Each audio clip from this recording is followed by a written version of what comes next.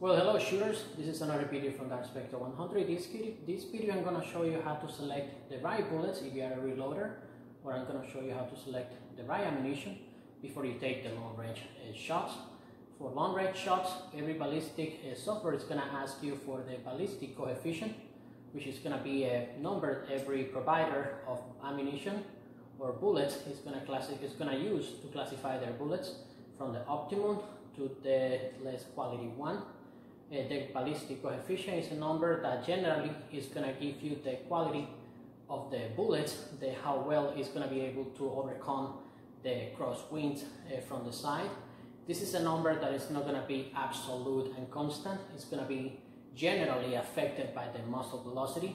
Do not expect the same muzzle velocity from the provider if you are using a barrel.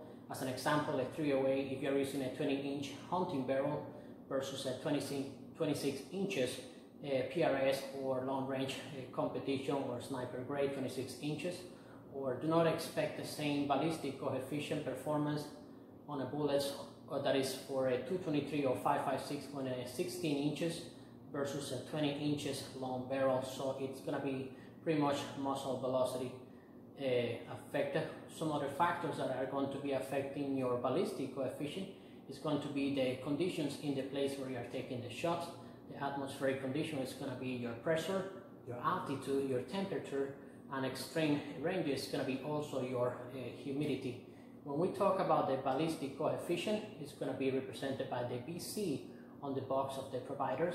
Generally speaking, the higher the number, generally speaking, the better the quality of the bullets. It means it's going to have a flatter trajectory. It means it's going to be less affected by crosswind, and it means it's going to preserve the muzzle velocity at extended range versus the regular bullets, and it's going to preserve the impact, the stoking power upon impact. There are two general trajectory models. In front of me I have the G1 and I have the G7. They were both created in different times. G1 over here is going to have lower numbers. G7 is going to use a higher numbers.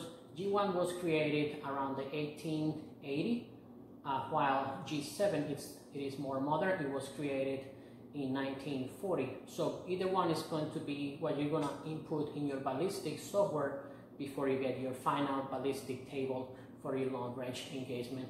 G1, which is this one over here, it applies mostly for the Spitzer bullets, the one with not so bow tail. The G7 it applies more and it matches more the modern bow tail hollow point bullets, the long range bullets or the sniper quality bullets. The G1 is going to need more truing, more verification and more confirmation of what you get at the range, real life performance versus what the ballistic software table is telling you. So that's what truing consists of. When you confirm what you get in real life versus what the ballistic software is going to tell you.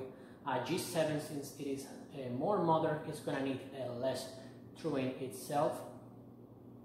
However, the majority of the provider of bullets for reloaders and the majority of providers for match grade ammunition for people who buy match grade on the market, most of the ballistic coefficient is going to be given on a G1. G1 is going to be most commonly available when compared to G7. As I stated before, the ballistic coefficient for a G1 trajectory model is going to be higher when compared to the G7 ballistic coefficient trajectory model. So please do not cross values. If you're using a ballistic software and it's asking you the G1 corresponding a ballistic coefficient for a bullet, do not put the G7, otherwise the extended range is going to be really low. And if you have a G7 software and it's asking you for the G7 corresponding ballistic coefficient value, do not put the G1, which is going to be way higher, and the table is going to give you that you're going to be capable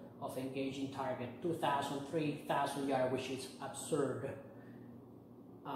Next, I'm going to give you a sequence of different bullets. It's going to be like pictures, so you can compare the different weights, the different shapes, so you can get your own conclusion. This is all I have to show for you today, my friends. As usual, thank you so much for your time. If you like this video, if you learned something new, give it a like, subscribe, share it among your friends. Thank you so much for your time one more time, and God bless you all.